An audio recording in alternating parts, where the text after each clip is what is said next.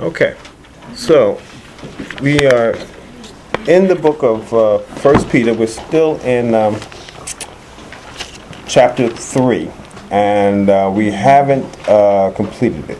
We're going to have the reading once again of the verse. But if you remember, in our first three segments of this chapter, we so far have broken it up into three parts, and we're going to finish the final part today. But it opened up by talking about likewise wives, and then in the 7th verse it says likewise husbands. And we talked about that aspect about the husband and the wife, and the beauty of that relationship and the importance of it, and how the enemy wants to destroy it. He wants to eliminate the authority that the man has, and the power that he can wield over holding on and doing the things that God has promised and given to him to do, and taking his proper stand. Then we then piggybacked on that end of that 7th verse, and we talked about how, and if a man doesn't do this, how he doesn't honor his wife as the weaker vessel, and seek to protect her and watch over her, then God would do what to his prayers? God would allow his prayers would be what? Hindered. And so we talked about that aspect of it. And I think that's an important thing. I think that's why we stayed on that for a whole session, so that we would understand that God definitely has the man held in accountability. You are responsible to do certain things as the head of the house. And we talked pretty much exhaustive on that. And then in our next session, and we kind of piggybacked on that second session on suffering, but in the next or the third session, we really got into that aspect about suffering and what it is. And I have to confess, just like I do with prayer and even with marriage, the real understanding as to how to do it properly, I don't think anybody can give you the blueprint as to if you follow these steps, it's going to work. You have to have a fellowship with the Lord. Remember when Jesus told the disciples when they tried to cast the demon out and they couldn't cast it out, and then they said, well, how come we couldn't cast it out? And he said this kind only comes out by what? By prayer and fasting. Mm-hmm. Now some people will take that verse as to mean, well, here's the formula for casting out devils. You have to pray and you have to fast. And that's not what it means. What it means is that prayer and fasting is an example of your what with God? Your relationship. So these kind only come out by having that relationship with the Father.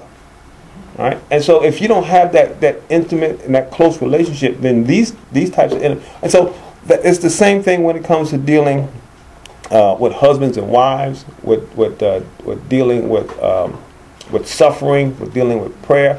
There's so much to it, and it's relationship aspect. I can't give you a blueprint. Follow this and it's going to work. Here's 10 steps. You follow this, your prayer life's going to be great. Here's 10 steps. You follow this, your marriage is going to be great. Here's 10 steps. You do this, you'll be able to deal with suffering and difficulties. There is none.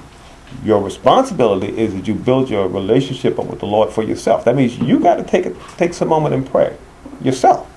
You got to get into the Word and read. Don't just say, well, the only time I'm going to really open my Bible is when I come here. Go into it and just say, Lord, give me some wisdom, give me some understanding. And what that's a lot of times you'll find. Because God knows all things. God will have you read something that'll be relevant to what you're probably going to talk about.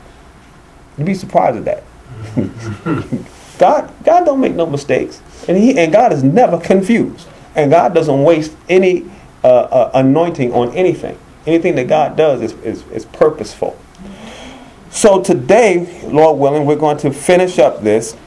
We're going to do a little bit more about the suffering, because we're going to talk about the suffering of Christ, which I think we did quite a bit on last week, but we're going to piggyback on it again. And then look at some of the whys. Why did he have to go through that? So let's take a listen to the verse, the chapter rather, and then we'll pick it right back up. Chapter 3. Likewise, ye wives, be in subjection to your own husbands, that if any obey not the word, they also may without the word be won by the conversation of the wives, while they behold your chaste conversation coupled with fear, whose adorning let it not be that outward adorning of plaiting the hair, and of wearing of gold or putting on of apparel, natural, but let it be the hidden man of the heart, in that which is not corruptible, even the ornament of a meek and quiet spirit, which is in the sight of God of great price. For after this manner in the old time, the holy women also who trusted in God adorned themselves, being in subjection unto their own husbands, even as Sarah obeyed Abraham, calling him Lord, whose daughters ye are, as long as ye do well and are not afraid with any amazement. Likewise, ye husbands, dwell with them according to knowledge, giving honor unto the wife as unto the weaker vessel, and as being heirs together of the grace of life, that your prayers be not hindered. Finally, be ye all of one mind, having compassion one of another, love as brethren, be pitiful, be courteous, not rendering evil for evil, or railing for railing, but contrariwise blessing, knowing that ye are thereunto called, that ye should inherit a blessing.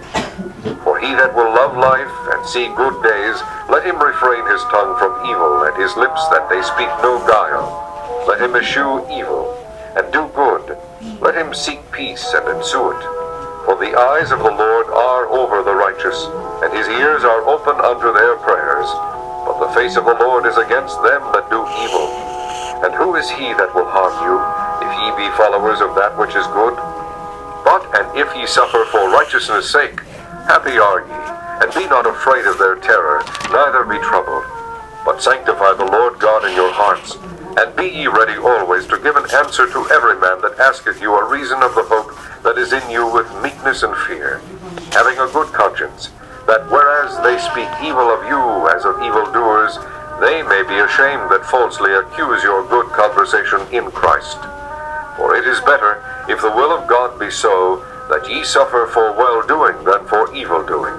For Christ also hath once suffered for sins, the just for the unjust, that he might bring us to God, being put to death in the flesh, but quickened by the Spirit, by which also he went and preached unto the spirits in prison, which sometime were disobedient, when once the long suffering of God waited in the days of Noah, while the ark was a-preparing, wherein few, that is 8 souls, were saved by water.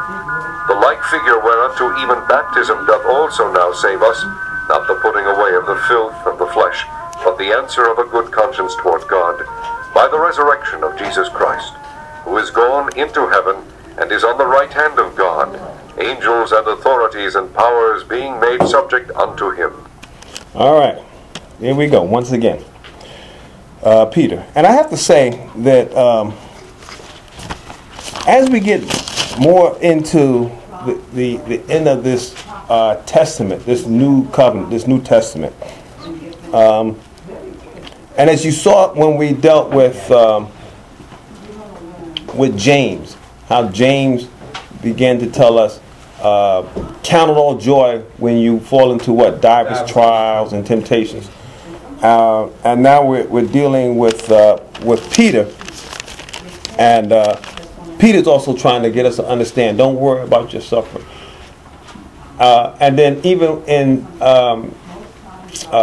the next chapter, Peter's going to talk about these apostates. And then when we get to the book of Jude and the book of John, it's going to talk more about apostates. And you say, well, why so much focus on these last books about apostates?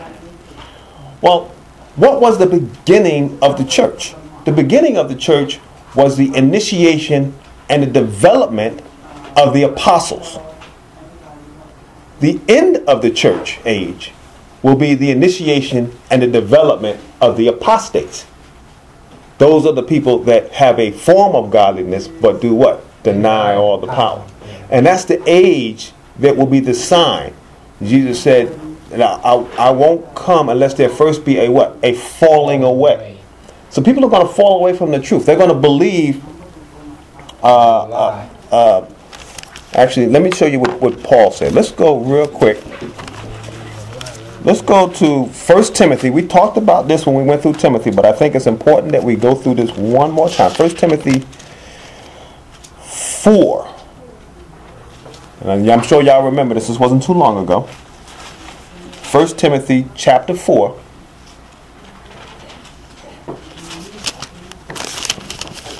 All right. And verse 1.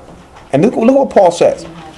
He says, now the Spirit. Who's speaking here? The Spirit speaketh expressly, that in the latter times, what times? The latter times. Okay. Some shall depart from the faith. All right. So he's letting us know that in the latter times we're going to have an apostate, a removing away, not from spiritual stuff, not from church stuff, but from the faith. Because there's a lot of churchy stuff going on, you know, which I would say just a lot of coming together, but it has nothing to do with the development of individuals and their spirit. There's a lot of false stuff going on. But let me let Paul tell it. He says, now the Spirit speaketh expressly that in the latter times some shall depart from the faith. Okay, why are they departing? He gives the answer. Giving heed to seducing spirits. They're not departing the faith saying, I don't believe in God, I don't want to come to church no more, I don't want to read the Bible. That's not what they're doing. They're coming, but they are confusing. And where's the confusion coming from? It says, giving heed to seducing what? Spirits and doctrines of who? Devils. So where's the confusion coming from? It's coming from the spiritual satanic realm. Demons and devils. And look what it says in verse 2. Speaking what? Lies. In hypocrisies. Having their conscience seared with a what? Hot iron. Forbidden to marry.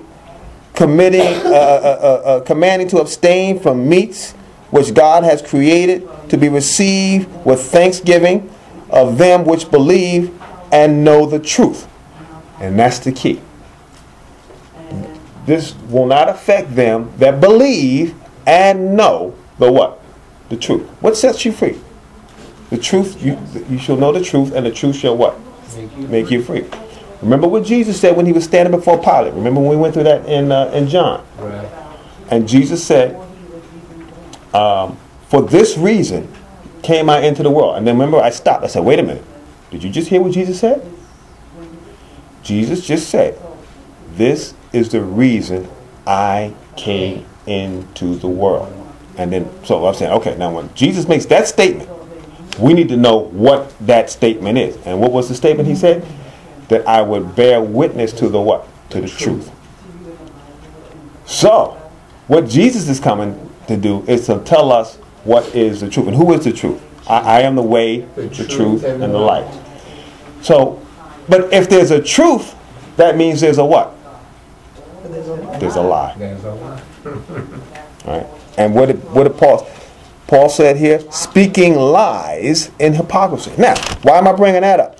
Because what we're dealing with today, as we're going to pick up, and I can't go back and do all the review for this chapter because we won't finish it. We're going to try to finish it today. But if we pick up right at the 17th verse of this third chapter of 1 Peter, we see where it says, for it is better if the will of God be so that you suffer for well-doing than for evil-doing. For Christ also has once what? Suffered for what? For sin. Alright. So, and that's clear. Who suffered for sin? Christ. Jesus did. He is our propitiation. He is our covering. He is our righteousness. And there should be no confusing about that. But the problem that we have is that we have doctrines of devils.